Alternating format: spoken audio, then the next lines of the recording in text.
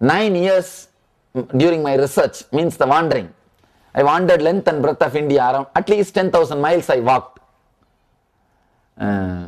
Traditionally we are supposed to walk and we see village to village and sit at the feet of many masters and learn. So your life is enriched.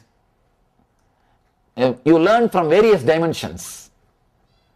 It's like each master would have done research and development in particular direction. When you sit at his feet and learn, you learn the whole thing in few months. The whole experience is transmitted to you in few months. So like this you go around and learn. I had the fortune to be spend 9 years in my search. Throughout that 9 years, I did not work. I was supported by the Indian villages.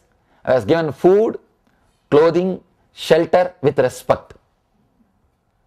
I was never told I am homeless.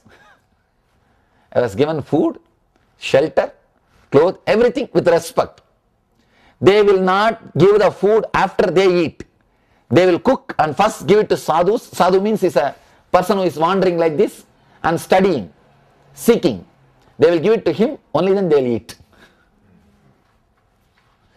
Sometimes you will be surprised to see the hospitality for no reason in the villages of India.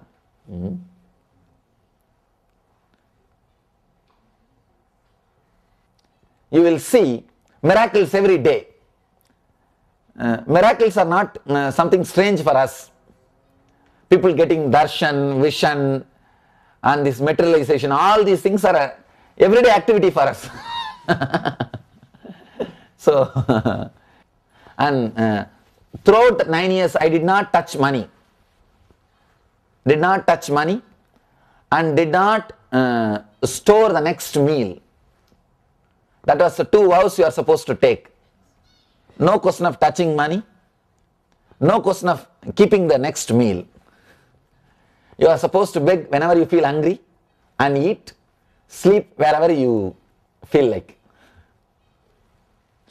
Yes, somebody raised the hand here. What, in your opinion, makes someone a good person? If you feel good inside, you are a good person, that's all. If you just feel good with yourself, means ease with the identity which you are showing to the outer world and the identity which you believe as you, you are a good person, that's all. What do you define bliss as? Do you have a definition for bliss? Define?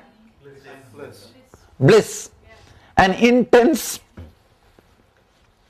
inspiration or excitement for no reason.